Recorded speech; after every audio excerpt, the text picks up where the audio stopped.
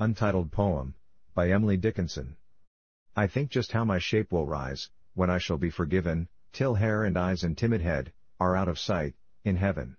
I think just how my lips will weigh, with shapeless, quivering prayer, that you, so late, consider me, the sparrow of your care. I mind me that of anguish sent, some drifts were moved away, before my simple bosom broke, and why not this, if they?